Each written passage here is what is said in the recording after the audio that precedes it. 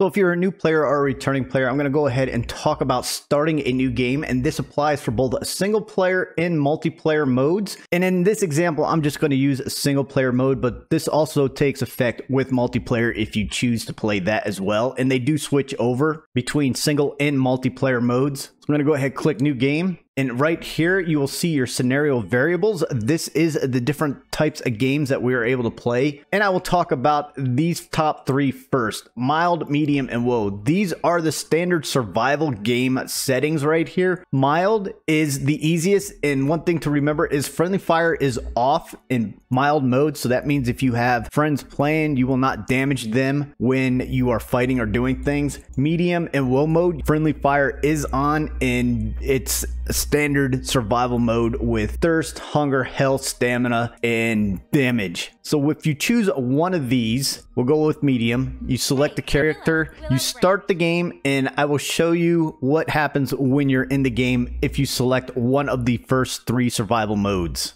As you're playing, when you selected one of the survival modes, you can go in and change the level settings. If you go to your menu in game settings, right here, you could swap the difficulty level between mild, medium, and low at any time. And those changes will take effect as soon as you click accept. You can go back and change this as many times as you please during your adventure in the game. One thing to remember is everything down here is locked in, so you cannot change any of these. These settings right here are the standard survival mode settings. And again, with the top three, mild, medium, and low, these cannot be changed at any time during the game. With these settings also, you will be able to unlock achievements with the survival game settings. The next two modes are creative mode and creative mode with bugs. If you select one of these two modes of gameplay, there's zero stress. You craft, explore with no resource management or existing threats. You're free to do what you want. You're free to build what you like. It's creative mode. So with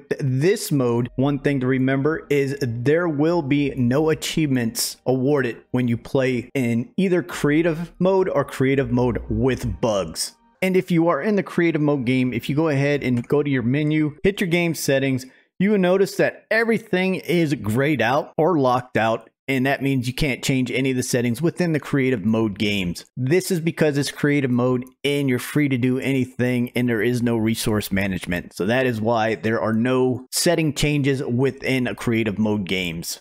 Finally, with custom mode, if you click custom, you will see that there is a button right here that says customize. Now, if you click this button, this unlocks a whole lot of other options. You have your difficulty level as in survival mode, but you also have these toggle switches down here that you can turn on and off depending on the style of game that you want to play in custom settings. When it's to the left, this means off. When you turn it to the right, that means on. And as you go down, it will tell you on the right side what each of these settings do in effect during your gameplay. Also down at the bottom, backpack items on death. If you click on this drop down menu, you have three options. Drop the backpack on the ground when you die. The backpack will respawn with you when you die. And if you select lose forever when you die, your backpack is deleted from the game with everything inside that backpack. You do not get anything from that backpack back when you respawn. So once you make your changes and you hit accept, let's go into the game and see what happens when you're in the game.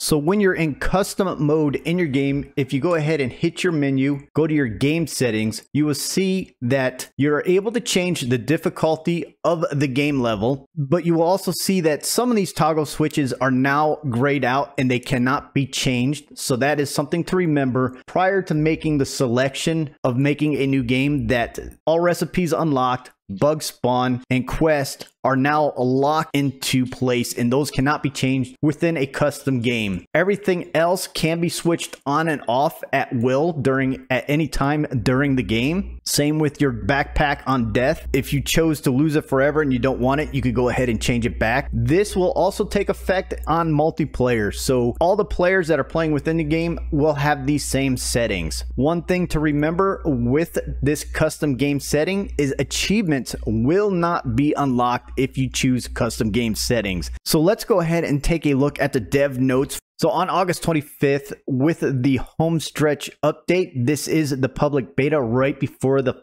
final release.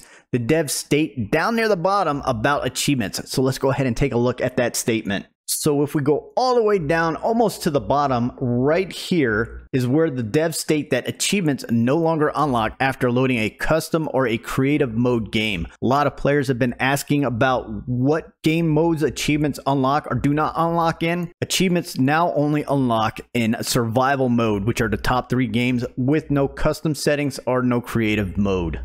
So hopefully this helps you out. If you have any questions or comments about the game modes or the different styles of games that you can play within Grounded, go ahead and leave a question or comment below. And if you guys like this content and would like to see more of it, go ahead and hit the subscribe button. That would be awesome. Really appreciate that. And as always, you have a great time out here exploring your backyard and Grounded. Enjoy your journey. And I am Magic Flying Potato, and I am Eat.